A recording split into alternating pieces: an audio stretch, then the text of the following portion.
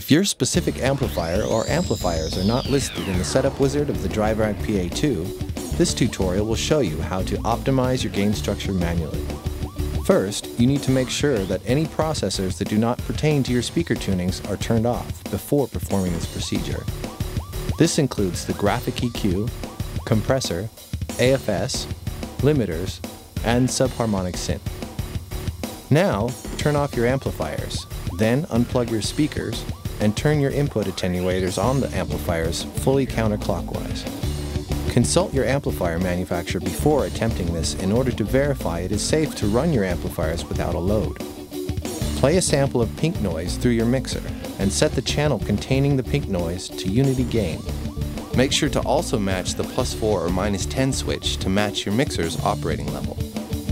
Raise the master fader until you're just under the clip point. This is 0 of the DRIVERACK PA2's inputs.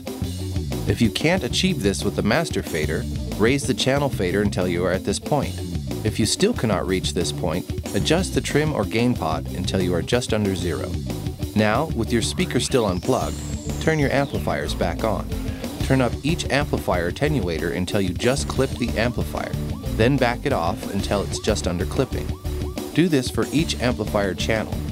Mark this setting on all of your amplifiers, as you do not want to exceed this setting when running your system.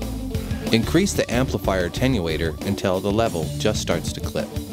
Open the DRIVERACK's limiter control for the particular output that you're working with.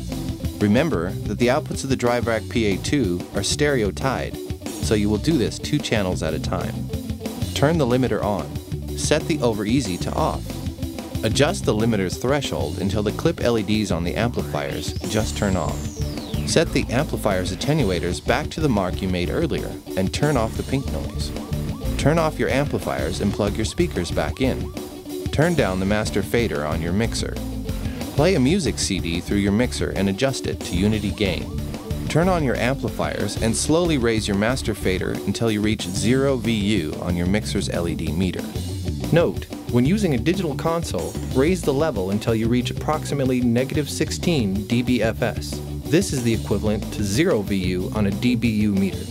Adjust your amplifier's attenuators until you reach the desired performance level and have a good blend of highs, mids, and lows. You want it to be as seamless and flat as possible. Remember, you cannot raise the attenuators past the mark that you made, so you'll have to pull the louder frequencies down. For example, if there's not enough bass, lower the mid-high amp attenuators. If you cannot reach the desired amount of gain, your system may not be adequate for the size of the venue. Once you've completed this procedure, you can run the auto EQ.